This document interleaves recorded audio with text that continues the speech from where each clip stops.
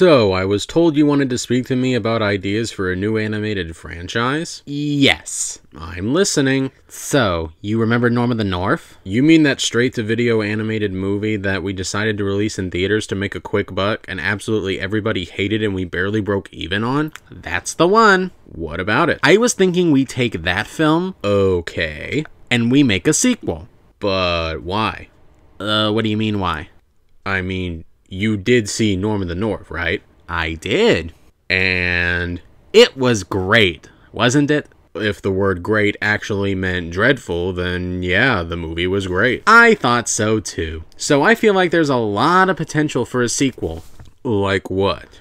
Well, the first sequel is going to be a Scooby-Doo mystery. I'm sorry, first sequel? And then the second sequel is going to be an underdog sports film. Please stop. And then the third sequel is going to be a ripoff, homage to Indiana Jones. Really, please stop. And then the fourth and fifth sequel. Okay, that's it. I've heard enough. So then you'll finance my vision for what is sure to be an epic cinematic franchise? No.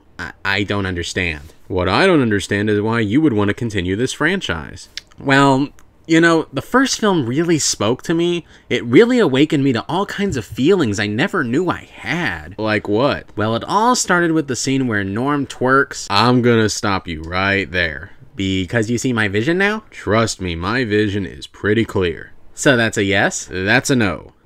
I still don't understand. I'm not greenlighting 5 sequels to a movie that was universally detested and barely made its budget back. I mean, I'm all for greenlighting any pandering and stupid product for a quick buck, but greenlighting pandering and stupid products is pointless if there's no buck to be quickly made. Oh, this is not at all going how I pictured it in my head. There's a stunning lack of confetti and drinking of champagne. Please leave.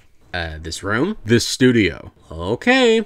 I didn't want to have to do this, but you leave me no choice. What are you doing? Just looking for this photo that I have saved in my phone. What kind of photo is it? Oh, just some photos I took of your little vacation to Jeffrey Epstein's island. Where did you get that? Doesn't matter. What does matter is that this photo is only a few clicks away from being leaked onto Twitter. So, 5 Norm of the North sequels, you said. Oh, I don't know. This is just so unexpected and sudden, but okay, if you insist.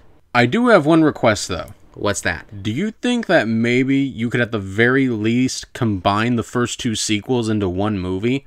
Make it 4 sequels instead of 5?